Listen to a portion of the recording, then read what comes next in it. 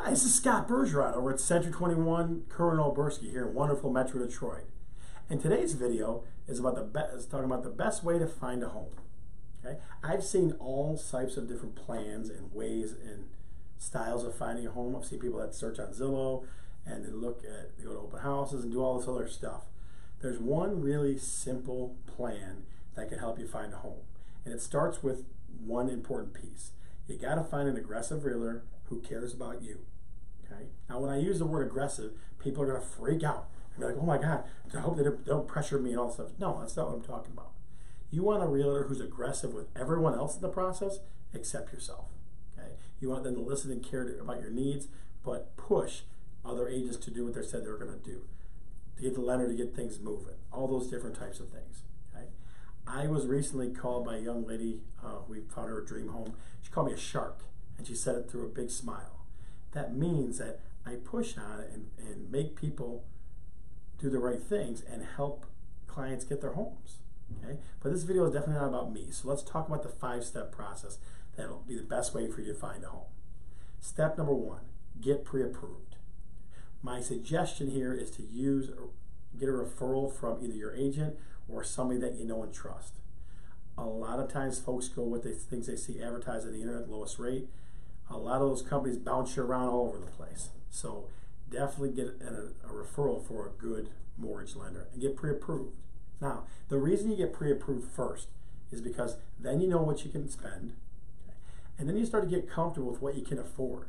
Like you'll know relatively where your payment's going to be at. You know what your top end is going to be as far as purchase power.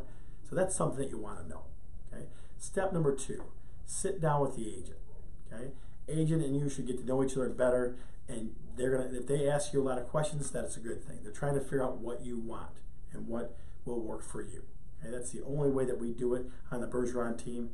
We don't meet folks at houses typically. We typically have people that come into the office, we call it CTO, come into the office, and we sit down and talk and figure things out. Because we want to be comfortable with each other. We want to be able to understand what you want. Okay? 3, schedule 3 to 6 homes for every home tour. I have a very hard rule about showing somebody one house. I typically don't do it because you don't have other homes to compare it to. You just have the one home and that's it. Same thing when you get past 6. Folks are like, "Well, I have 10 houses I want to see." Well, you shouldn't go see those on the same day in the same tour, because all of a sudden you start going, "Oh, where are we going? That house, which one? I can't remember." And it starts looking at me like this, bobblehead stuff. So schedule 3 to 6 homes for the home tour.